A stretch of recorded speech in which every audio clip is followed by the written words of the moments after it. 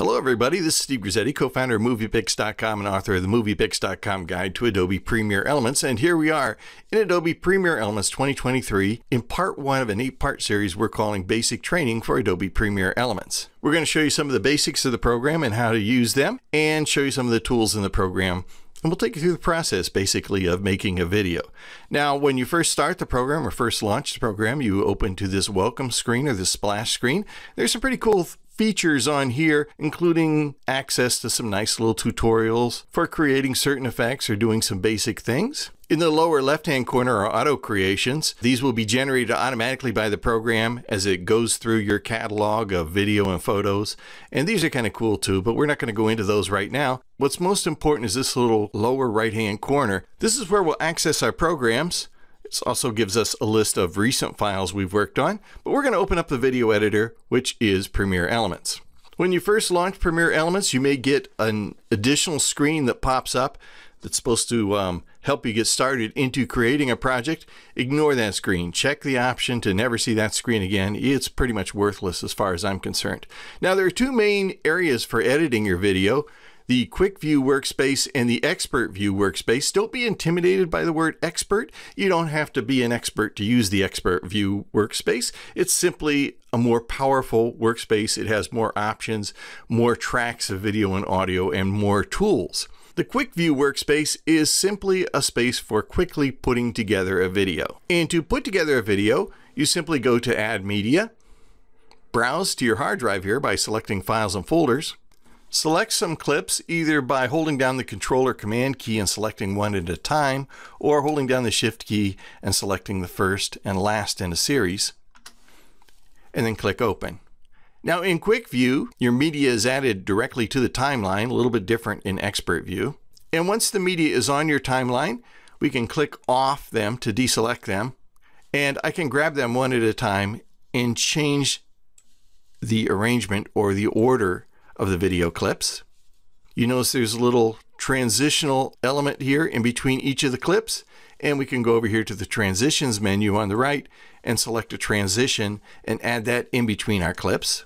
We can also trim our clips. For instance, this is a 32-second clip, this very first one. That's a long clip.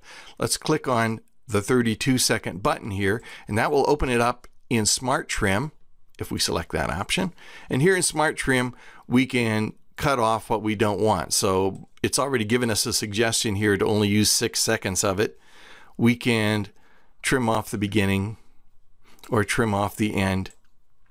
And then when we click Continue Editing here in the lower right-hand corner, our 32-second clip is now 10 seconds, the best 10 seconds. So we can trim our clips, we can arrange the order of our clips, we can add transitions to them, and if you select any clip, you can even add a title above it. Now notice the titles are connected to the video clips here in Quick View, so you haven't got a separate track to add your titles. So if we added a title by clicking on T+ here above the clip, and we can call this,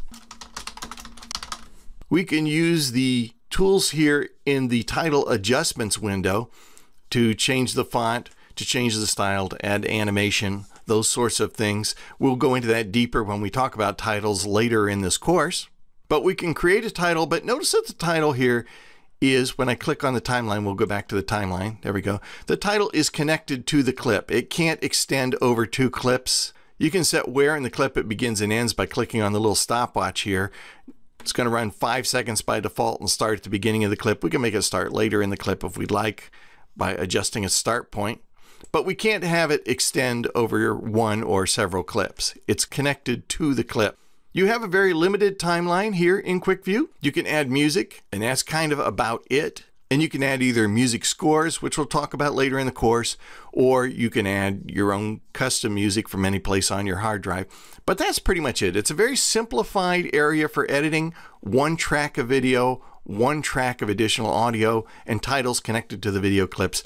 But that is Quick View. It's great for assembling quickly media into a short video. But Expert View is really where we're going to spend most of our time in this course, and it's the most interesting work area. In fact, when I click on Expert View, I'll even get a warning that says, warning, when you're going into Expert View, you have more options. You may not be able to go back into Quick View and finish your movie.